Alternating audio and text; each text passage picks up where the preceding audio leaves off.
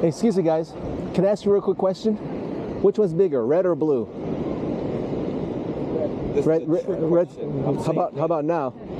Oh, hell no. What the hell? Blue looks bigger now, right? How did you do that? How about now? Red's bigger now, right? Yeah. Man, make up your mind. That's for you. How'd you do that, man? It's an optical illusion. Can I show you a different kind of optical illusion? Is that okay? Is that trippy? Let me show you a different one, okay? You keep that. There's a message on the back you read later, okay? This involves a few questions. Is that all right? Yeah, go ahead. Are you a good person? I try to be. You try to be? How about you? Are you a good person? Okay. Let's take a real quick test. Is that okay? Yeah, go ahead. Or have you ever told a lie? Oh, yeah. What do you call people who tell lies? Liars. So what are you? A liar. Have you ever taken something that didn't belong to you, ever? Candy? Yeah. Okay, what do you call people who steal? Thief. So what are you? I'm a lying thief. You're a lying thief. You jump right to it. Check this out. Have your parents ever punished you ever in your whole life? Oh, yeah. That means you didn't always honor your father and your mother. So based on those three questions, you're just like me. I too am a liar, a thief, disobedient, rebellious. Is that a good person? Could be. It's not, right? You know it's not, right? If you say all that, but it's hard. You got to meet the person first. Just based on that, for instance, if I told you I murder and rape, do you need to know me to know that I'm not a good person? Well, that's not a good person. Murder, no, that's right. not a good person. Neither is stealing and lying. And that's a different level, though. Granted, I agree. Check this out. God says all liars will have their place in the lake which burns with fire and brimstone. So we might think lying's no big deal, but God thinks it's a huge deal, to the point that he sends people to hell for lying. And I'm guilty like you. I'm no better than you, right? So if you died today and God judged you, you'd be guilty, right? Should God let guilty people into heaven? No. He even says all liars will go to hell, right? But do you know what God did for you so you can still go to heaven? You ever heard of Jesus Christ? Yeah. Do you know how he died and why he died? No, not really. Jesus is God who came into the world. He put on humanity. He never stopped being God, so he's fully God and fully human. He allowed himself to be punished on the cross. Do you know why? Because God is a God of justice. He will punish every sin. If he punished you and me for our sins, we would end up in hell. But God loved you so much, he decided he wants to be punished in your place so that God can have justice and give you mercy. Well, that's deep. See? That's why they call it the gospel, the good news. Yeah. The good news is we deserve hell. But God loved you so much, he doesn't want you to go to hell. So in order for him to maintain justice, he came and paid the bill we could never pay. Okay? But he needs us to respond in a certain way for us to still be saved, because Jesus dying on the cross does not mean everyone on earth automatically goes to heaven. Here's what Jesus said about who goes to heaven. He who believes in me has everlasting life. What do you have to do? He who believes in me has everlasting life. Jesus said. What do you have to do?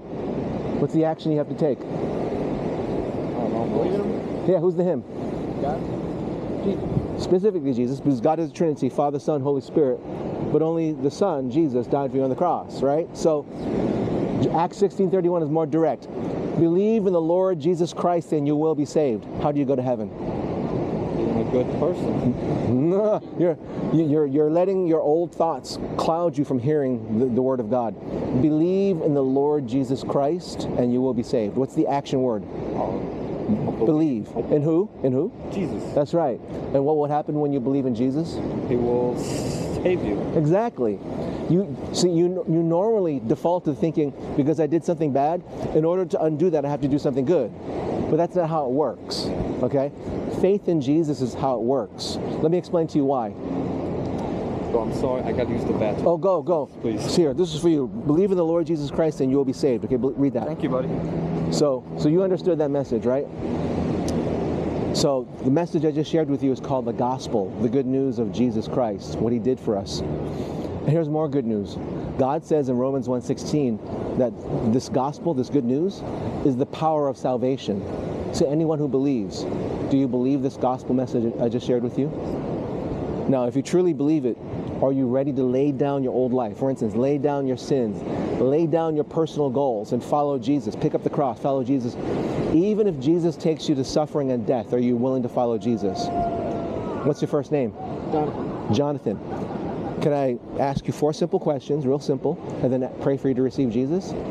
1, do you agree that you're a sinner? You've sinned against God like everybody else? Do you believe Jesus Christ is God who died for you on the cross, paid the penalty for your sins? Do you believe he then rose again on the 3rd day? Jonathan, do you commit to believe and obey Jesus forever and ever, no matter what it costs? Let me pray for you. Put hands on your shoulder. Heavenly Father, Lord, would you please receive Jonathan into your family as a child of God, as a friend, as a son, as a bride. Would you please save him by the power of the gospel, which he just heard for the first time, understood and believed. Wash away his sin by Jesus' blood. Turn him into a new creation and send him out into the world as a missionary of the gospel. In Jesus' name, amen. Jonathan, it's really that simple. You're saved by simple faith in Jesus as you repent of your sins. I would encourage you that as soon as possible, get baptized. Baptism does not save you. Baptism is an obedience to God, Jesus' commands, okay? Would you like to get baptized today? Not today, afterwards. No worries. I'm going to give you my information. I can baptize you anytime, okay? Just a few more words before I head out. Here's how you can live as a Christian for the rest of eternity. Read, pray, and obey every day. Read your Bible every day, pray to God every day, obey God every day, okay? Do you live around here? What city do you live in? I live in Lawndale. Lawndale, that's not too far from here. So do you already go to a church somewhere? No. Let me recommend a church for you.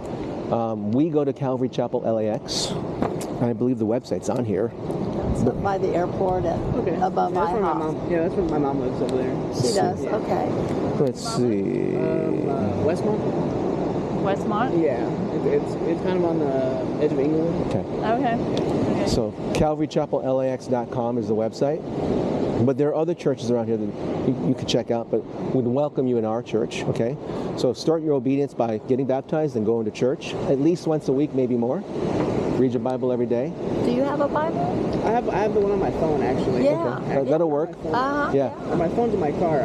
No worries. I have it's the Bible app, and it tells you. Yeah. I've been reading every day for like 47 days already. You have? Oh wow! Look at that. That's You see that? Is that a coincidence? Yeah. No, it's That's not. awesome. God arranged it. Maybe God saw your heart, saw that you wanted to know more about Him. Then He sent us to talk to you. Isn't that crazy? So I was thinking when you guys were talking, I was Jonathan. like, So nice to meet you. My name is Tony, okay. and there's my email address right there. Okay, and then.